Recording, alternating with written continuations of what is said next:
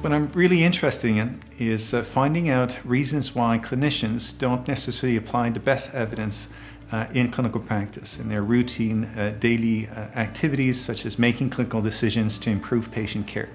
It's the area of knowledge translation, and this therefore means to try to understand the barriers and facilitators to changing practice, as well as designing interventions or strategies to help them integrate the best evidence in their clinical practice. We also design strategies for patients. Patients are important in helping clinicians make informed decisions, and so the interactions between what patients demand and what is offered by clinicians is also of great interest. And so a lot of our projects are aimed at trying to facilitate or ease the interpretation of the information for patients to also be aware of what is best care.